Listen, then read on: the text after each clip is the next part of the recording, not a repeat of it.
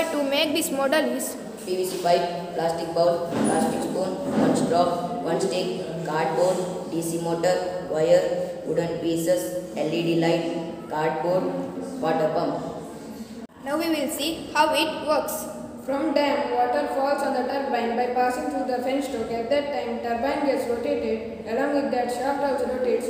From this, generator rotates so that electricity is produced and passes through the transformer. Then electricity comes to a room in such a way that LED bulb glows and hydroelectric power plant works.